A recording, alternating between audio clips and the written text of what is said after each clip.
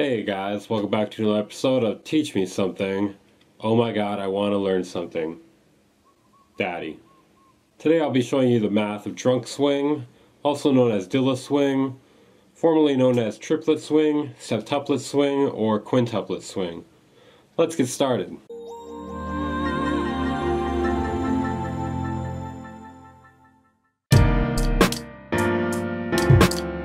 They are a mathematical way of calculating the weird swing and grooves. You can do much stranger things rhythmically with these concepts and still have it make sense. The idea that repetition legitimizes only strengthens this concept. So what does it sound like? It sounds like a drummer is playing with a drunk or sloppy feel, but still with some sort of precision. Swing styles such as these can add a lot of flavor to beats or instrument rhythms. It's often heard in J Dilla's hip-hop beats, neo soul music, beat music, future beats, and more.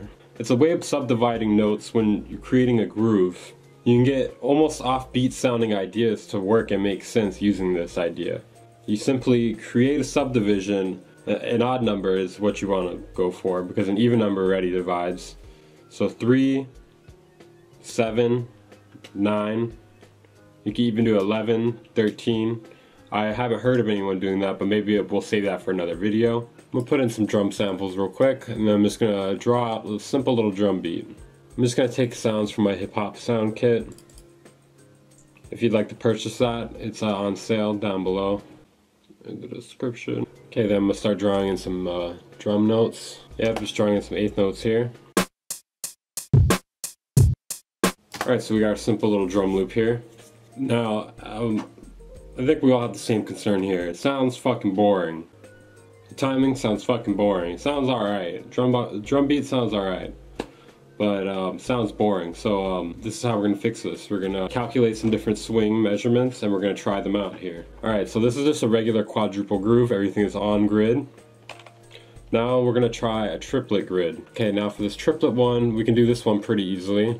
Essentially, we're going to take the space of one note and fit 3 notes in it. So to do this in Ableton, I'm going to switch to triplet grid. You can press Control 3. As you can see here, I could swing it a little bit extra here. And it makes more sense to do it on the upbeats. You can do it on any beat you want though.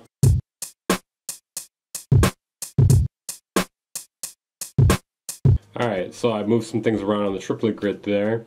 And as you can see, there's much more flavor to that drum groove. There's subdivisions between the normal fourths. It's subdivided by 3s. Now let's try the quintuplet grid. This is a little bit more complicated because Ableton does not have a grid in here for us already, so we have to create our own. So I'm going to show you guys a little technique in order to create your own quintuplet or septuplet grid. Essentially it's the same technique, you just move the number up according to the number you're trying to subdivide by. Okay, so for this one's a little more complicated. I'm gonna create some ghost notes down here, and they're gonna be muted. So I'm gonna take 6 notes down here. There, you select them all, and there's a little handle here. If you guys can see my hand pointing at the screen. There's a little handle here, and you move it to the space where there would normally be 4 notes. See that? And you guys are probably wondering why would we want this. These are going to be our guide markers, so we're just going to duplicate this a bunch of times. This is going to be our quintuplet guide marker here, and we're going to want to move our notes according to this grid here, this fake grid we just made. You can either move them forward or backward, depending on where you're going for. Essentially, you're going to want to move your hi-hats to fit this ghost grid we created, and you're going to want to put them in a ratio that stays the same throughout. So in this case, we're going to do a 3:2 ratio.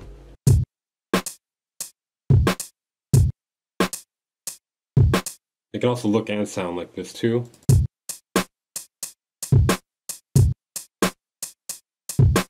Alright, and now let's try the septuplet. Essentially we're doing the same thing. We're going to stretch the space of 7 notes within the space of 4 notes, and then we're going to use that as a guidebook. Yeah, a guidebook. We're going to use that as a guidebook for our subdividing adventures. I'm going to draw 8 notes, that way I get the handle at the 7th note here.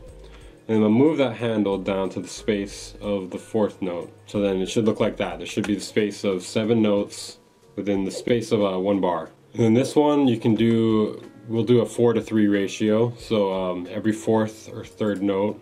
You can play around with it though. There's a lot of different possibilities here. And there's an adjusted groove for the septuplets. You can get much more creative with it though, like you have like an early snare or something, and then you could add more stuff to it, make it even funkier. Like some sort of percussion would be good with this one.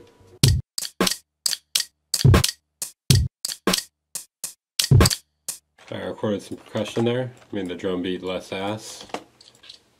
Just remember you guys can be creative with it, using different drum hits and different velocities. Okay, that's it for this video.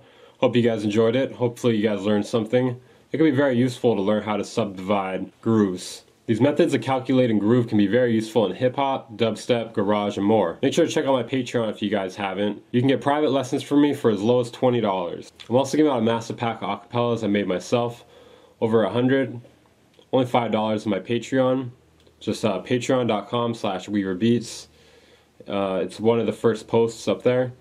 Only requires $5 to unlock it. So snag that if you like vocals or deals. Check out my Twitch if you haven't. I finally decided on a streaming schedule. I'll be streaming games on Twitch Monday, Wednesday, Friday, roughly around 5 p.m. PST. I also stream my production every Friday on YouTube, so make sure to check that out if you haven't. Links for all this stuff is down in the description. I'll see you guys next time. Hopefully I explained this well.